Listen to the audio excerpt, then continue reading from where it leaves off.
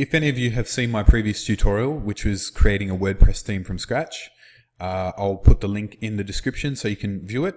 That would explain why this website looks so hideous. It's just a real basic WordPress theme that I've created.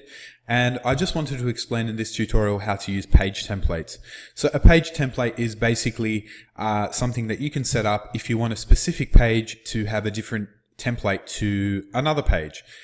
So if you actually go into any specific page on your WordPress, you'll notice that there isn't the option here, but there will be soon an option that says template, and then you can select a specific template to use on that page.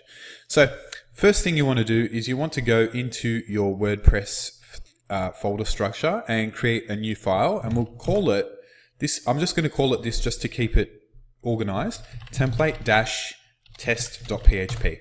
We can call it whatever we want, okay? But we're just going to call it that. I'm going to copy all the information from page.php and paste it into template.test.php.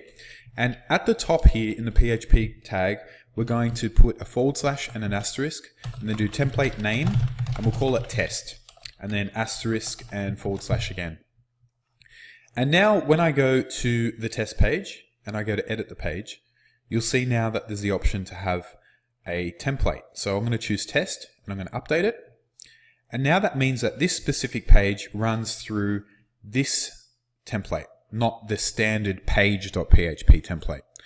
To test this, let's try it. So let's just do an H3 and say this is a template. And we will go to that test page now, and you'll see that that's there. And anything that's using the standard page template will obviously show whatever is in page.php. So let's go to contact us, for example, and you'll notice that that is actually just using the default template. So if I go to page.php and I'll just do h3 default template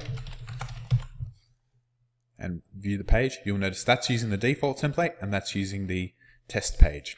And that's it. You can create as many as you want, and it makes life much easier when you're creating your custom WordPress website. Hope that helps. Cheers.